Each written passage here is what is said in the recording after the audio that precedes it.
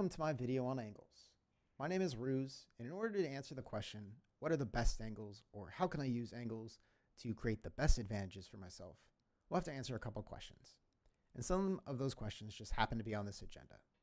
So starting off, we're going to find out what is an angle. Then we'll find out how do angles apply in game, and specifically in Valorant. What is holding an angle versus pushing an angle? And then what is an FOV? Next, we're going to talk about how distance applies to angles. And then once we have those basic concepts down, we'll look at a technique called slicing the pie, or pieing. Within that technique, we'll find out what an OODA loop is, or observe, orient, decide, act. And then we'll take a look at a clip of me winning, and then also losing the OODA loop. And don't worry if it doesn't make any sense right now. It will later. Next, we're going to have to find out how maps are made, because we have all these concepts and we need to apply them somewhere.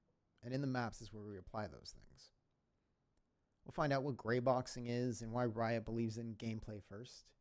And then we'll pretend to be a junior map developer and walk through some of the reasoning of map balances. We'll examine a balanced, weak, and strong angle. And then we'll take all that information into the Breeze changes on 7.04 that happened. And we'll take a look at mid on Breeze to see why Riot would want to change maybe certain angles or put things in different places. Next, and probably most importantly, is at this point, we haven't shot a gun yet. So we need to find out how guns apply to distance, and then how those apply to angles. And then once we wrap that all up, to make things easier on ourselves, when looking around the map, we'll identify things called headshot textures. And sometimes a headshot texture will tell you if it's head level or if it might be above or below it. Finally, we'll talk about what we're going to do in our next episode.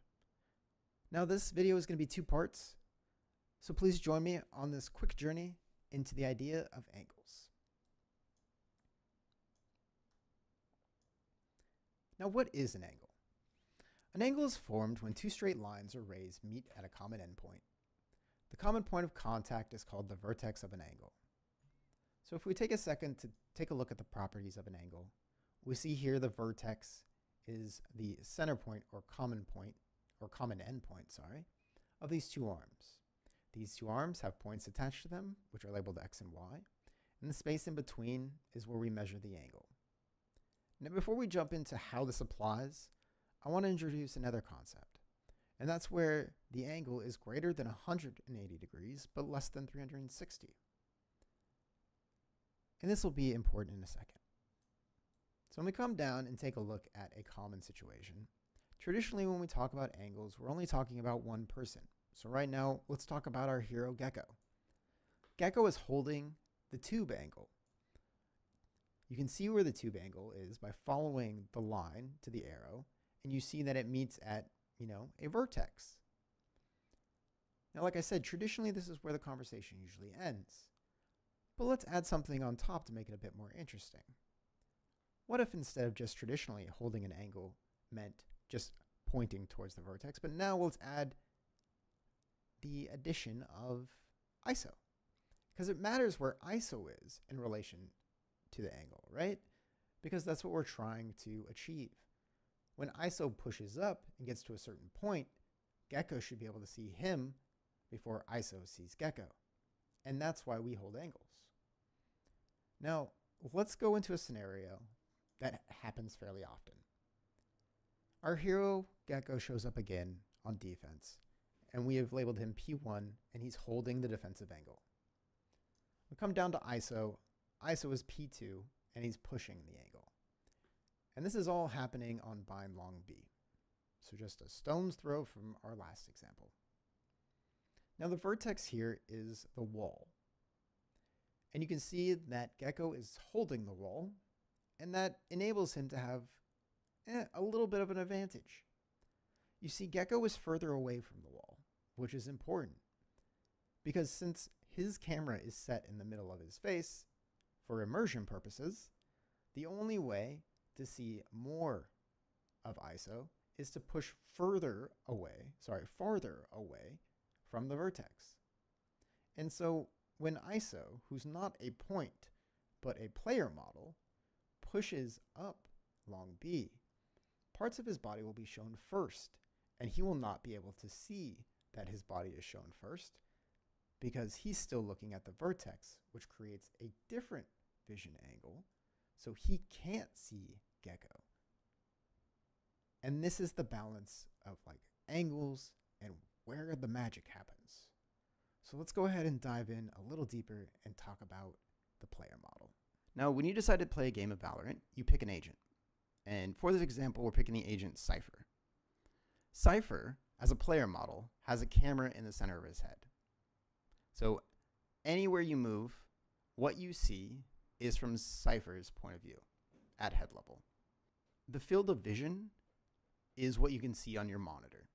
So if we're taking a look at this example, your field of vision, or what you can see, the edges here are what are displayed on your monitor. So coming back to our example, since we are a fixed camera, our player model has parts of it that stick out that we don't necessarily see when we're looking through our field of vision. And those are like our shoulders, our arms, parts of our legs, these little bits of extra that are not within what you would think is your body. Because you're looking through the camera, you kind of have an intuitive sense of like where your body is. But when it comes to tactical FPS genre, your shoulders or body parts always stick out before you can see things, right? Because you're just a floating camera in the center of this person's head. The body is protruding on both sides. So when you peek an angle, your shoulder or your leg will lead first before you get vision of what you're peeking. And you can do this as an experiment. So don't try this at home. I'm a trained professional, but I was able to recreate the same sort of idea. So imagine this is me, and I go behind a wall, okay? And when I'm behind the wall, I cover up my eye, all right? So I'm covering up my right eye. Now let's say that I have a cat in my room, and I want to be able to see the cat. Well, right now, all I see is the wall. But what happens is that as soon as I move backwards from the wall, more and more is revealed to me. And that's because my eye more or less has a cone of vision that is being unblocked as we move backwards, right? So I'm seeing more and more of the space until I see the cat. So more distance from the wall means that you have more vision. And this sort of thing applies in Valorant. So going to an example here, when Gecko, or P1 in this situation, is looking down and holding the angle, what he's doing is he doesn't see anything at this point because ISO isn't there yet. But as soon as ISO starts to cross into the 180, so we're talking about like, your 185 degrees and beyond, so this part right here, his arms and legs will show up in Gecko's vision before the ISO can see the Gecko. And that's because the camera is fixed in the middle of the body and the body protrudes in both directions. So that's what these lines represent. So as he's moving up, coming into the vision of Gecko, his arms and legs are going to be shown first. And so we can more or less synthesize this into a rule, which is that a person farther away from the vertex of the angle or object between the two players will be able to see more of their opponent as the camera is fixed at the center of a player model, and the shoulders will always be exposed before a player can see you. As a player walks farther away from the vertex, you will see deeper into the angle. And that's simply the same thing as this example here, where we moved backwards, we were able to see deeper into the room, and my left eye was finally able to see the cat. We can also see that example here in the game, as if we were to take this first X. If we take this first X and draw a line to the vertex of the wall, you see that it only kind of covers a certain space, and I can't get deep into this angle. But if I step backwards in the world and go farther from the angle, I'm able to see deeper into the angle. And that's what we're always trying to achieve in Valorant. We're trying to find a deeper angle to hold from. So now that we've learned about angles and distance from angles, we can move on to the techniques. So slicing the pie or pieing refers to an analogy of a tactical pie that a player and opponents are attempting to slice so they will gain a larger piece for themselves or a superior tactical advantage over the opponent in the confrontation. Pieing is a dynamic movement technique designed to minimize exposure around cover and maximize the tactical advantage for the player. Now how this plays out is, let's say that the O is us, and the X is our opponent. Understanding pi is that we're looking at this vertex right here, and we'll stay in the context of angles. So I'm constantly looking at the vertex of this angle and past it, okay? And so as I'm making my movements, which are kind of like short sweeping movements, I'm constantly looking past the angle, right? And so you can think of, as I'm moving, I'm constantly focusing my attention past the angle, right? And so the reason for this is something we can get a little deeper into, and it's called the OODA loop. So OODA loop. Pi revolves around the dynamic process that Air Force Colonel John Boyd labeled the OODA loop. OODA stands for observe, orient, decide, and act. Each party in the confrontation continuously engages in cycles of OODA. So they constantly are going through this loop. They're observing, they're orienting themselves to the situation, they're deciding what they're going to do, and then they do it. The opponent who completes the OODA loop the quickest at each stage of the tactical maneuver will be the victor. So at each stage where I'm slicing the pie and going through my OODA loop, if I'm doing this quicker than my opponent, then I'm going to be the one who wins the engagement. And here's why. One of the tenets of OODA loop is the exploitation of surprise. The winning player increases the duration of the orient phase of the opponent's OODA loop by disrupting the opponent's expectations regarding the player's tactics.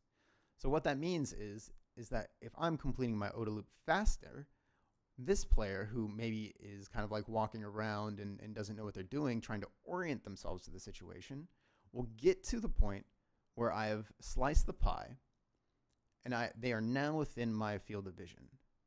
Well, they don't know that I'm in this field of vision, and so when they turn to look, they see you with a gun pointed at them, and so then they have to decide and act, right? So you've beat them because you're already on act. You're pointing, you're ready to shoot.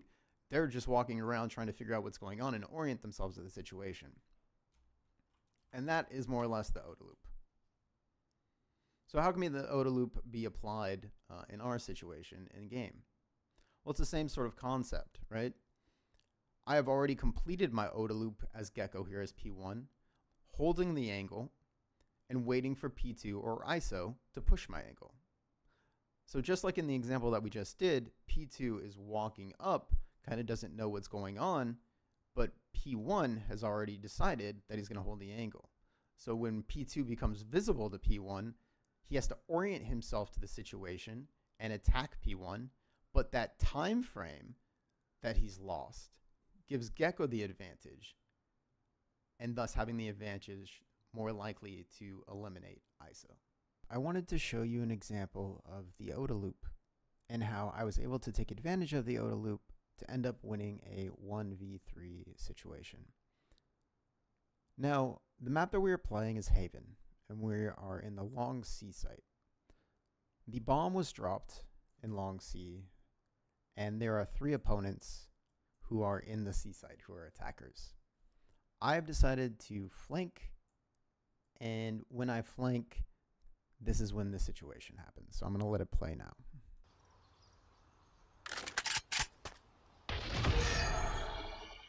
"30 seconds left. Not enough. One enemy remaining. Got 3. Clutch. Let's talk about what happened in the clip. So in the clip, this is me, and I am playing the defender, and the spike has gone down. All right, now that spike has gone down, I'm expecting the 3 people left over to go towards the spike, okay? And since I have given up all control of over here and over here, so garage and spawn, I'm expecting everyone to kind of make their way towards bomb, kind of like stick together sort of ideology, right? So what you see is like the Yoru come down, and when I hear the your TP, whether it's fake or not, I have the expectation that we're going to get a Yoru pushing down and potentially going for the orb. So what I do is I set up here, and what I'm waiting for in this off angle is for Yoru to come down and grab the orb. And so what you see is me kind of like freak out a little bit because he doesn't go for the orb, and I end up getting the headshot. So now that I know that Yoru is down, I'm expecting the Breach player at some point to follow up, right? Because very rarely does Breach go off and do his own thing. Breach is usually a number 2 person who supports like either a duelist or another teammate. So what my idea is that I know this flash is coming. How do I bait it, right? And so I let off 2 shots that hit the wall.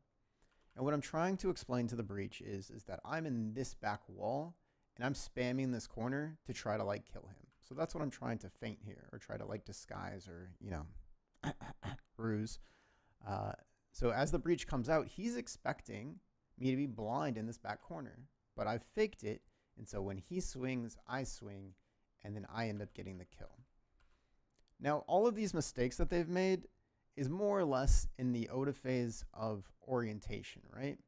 Is that because I've completed my ODA loop first and I'm waiting on my act part of the ODA loop, these 2 players of Breach and Yoru who push in, they have no idea where I am. And every time, so for the Yoru player thought I was here, the Breach thought I was here. So when they did not see me here, in the ODA loop, the orient part is now screaming, where is the player? And that's where I get the surprise, which is the main tenet of the ODA loop, right? On the Yoru and Breach, thus killing them both. All right, now it's a 1v1 situation. And unfortunately, I did exactly what Breach and Yoru did, which was overswing this position, right? I was in my loop. For whatever reason, I broke out of my loop, and now I'm in this orient phase where I'm swinging. And I get lucky because the KJ is right here, and she is so hooked to this vertex of the corner that when I do a wide swing, she has to make this large correction. And that's what ends up winning the engagement and the round for me. So now that we've talked about angles, distance, and the variations of pushing and holding, I want to dive deeper into map making. Because ultimately, all of these ideas don't work unless there's a map to play them on. And so here, Sun Benny Sun asks a great question. What comes first, map layout or theme? And I'm not going to go through the rest because it's kind of just adding more to it, but, you know, a very pointed question. So Manwolf Axeboss, who is a level designer or developer at Riot, says, great question. Our maps are gameplay first, so the gray boxing definitely leads the way. That said, theme can often give shape, literally, to gray box maps, and we are usually thinking about the 2 in tandem. Icebox is a great example where the 2 are built side by side. And so that makes you think a little bit, like, what exactly does it mean by that? So Joe down here adds a little bit more context. So he says, for Valorant, I'd say that the layout often comes first when we're designing the maps. Though sometimes themes can come in early, which can help us shape the spaces more intentionally. For example, Icebox was always some kind of port with shipping containers, right? So if we take these 2 ideas and put them together, it looks like when it came to Icebox, they had a general concept, right? So the general concept that it was going to be a port. And so they added the details kind of around that. But all of these graphics and all these pictures are just pictures right now. They're just in concept form. This is concept art. It's when they get down to the gray boxing that they're actually level building. And when they're level building, they have to move things around in order to make them balanced. So how do they do that? Well, we come back to the AMA, and Nesmeroz asks another great question, which is, how many times have you guys had to change a map because a QA playtest found something really broken, like a weird angle or something? You know, which map was it? And can you give us an example? And Joe again comes in and says, thanks for your question. We're usually not caught too off guard by crazy angles. We spend a lot of time in our maps in design phase and test extensively with the rest of the design team long before it goes to QA or art. And so what does that mean? Well, you get a bunch of people and they playtest your map. And over the course of the playtesting, they test out various angles or various flows, and they come back and they more or less report on what exactly they felt. All right, and then the level designers go in and make the changes, or the designers go in with the level designers and make the changes, and then they go back, and the people come back and they do the testing again. They say, hey, that angle looks good, or that part of the map is now playing better. And through these iterations, this is like months of development. until you finally release it to the world. And so let's go through a little hypothetical situation here. Let's imagine that you are the junior developer and your boss has asked you to build a level. And so when we start off, let's just say this is my first level. So I go to my boss and I'm like, hey, this is my first level. What do you think?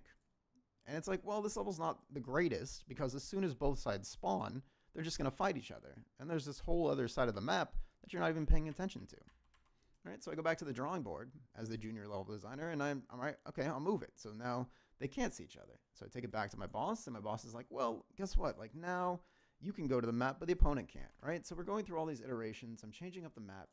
So let's say that like I change here and I change here. And so I'm like, all right, great. Here's my map. Take it back to my boss. Hey, here's my map. It's kind of boring. So like we add some shapes, you know, we're like, okay, we're good to go. Let's have the playtesters come in. Playtesters come in, they try the map out. And it seems like, you know, there's like this one spot that's a little too powerful.